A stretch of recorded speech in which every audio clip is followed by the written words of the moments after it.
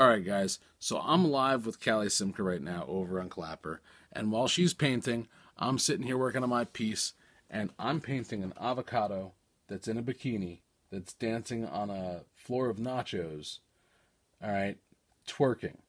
But I'm looking at this thing, and I'm thinking, ooh, like a really good idea for this piece would be if. Alright, I want you to think Cinnamon Toast Crunch commercials.